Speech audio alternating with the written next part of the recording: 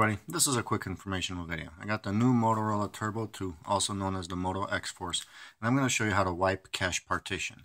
So with the phone powered off, what you're going to do is you're going to press and hold the volume down and the power key together, I don't know, for about 5 seconds, and it should take you to this screen.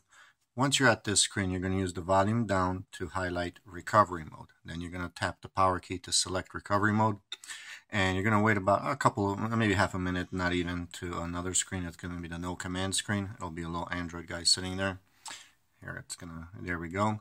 So now that you're at this screen, what you need to do is you're going to hold the power, press the volume up and let go. And then you let go of the power. So you hold power, volume up and let go, and then you can release the power key. So now you're going to, that you're in the Android system recovery portion here, what you're going to do is scroll down, wipe cache partition, and then tap the power key to select it. And it completed it pretty quick. And reboot system now, just tap the power to reboot system now. So hope this helped. Thanks for watching. Make sure to check out my other helpful videos.